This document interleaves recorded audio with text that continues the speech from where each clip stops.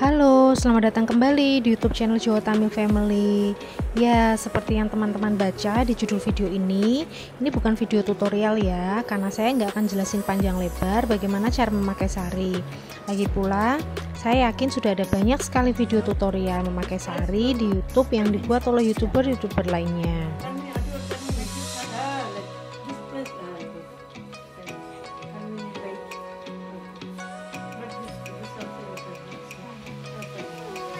Saat ini saya sedang mengandung dan usia kehamilan saya memasuki 2 bulan. Dan sebelum perut bertambah besar, saya pengen banget pakai sari.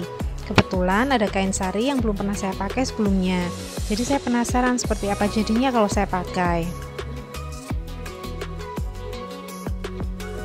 Rok panjang yang saya pakai di awal tadi merupakan pakaian dalam yang biasa dikenakan sebelum memakai sari. Kalau kain sarinya cukup tebal, rok panjang ini bisa di skip dan cukup pakai legging aja. Tapi kalau kain sarinya tipis seperti yang saya kenakan ini, sebaiknya memakai dalaman rok panjang. Legging bisa di skip karena roknya sendiri sudah cukup tebal bahannya.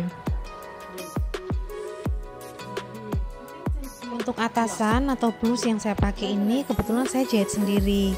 Dan karena saya ingin atasan ini bisa saya pakai dengan bawahan lain selain sari, saya sengaja bikin modelnya panjang sampai ke pinggang.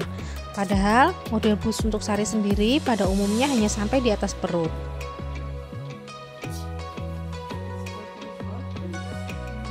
Ini adalah yang ketiga kalinya saya memakai sari, dan terus terang saya masih perlu belajar banyak cara memakai sari sendiri tanpa dibantu oleh mertua saya.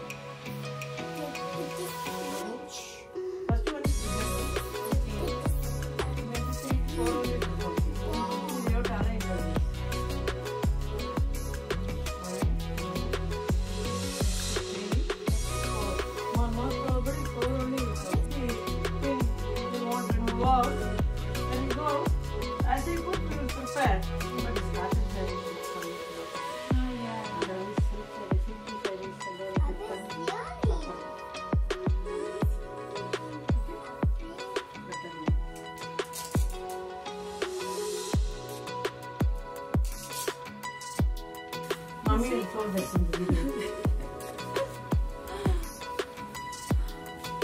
No, nice. Harega group together. Group together. Well, I can. I'm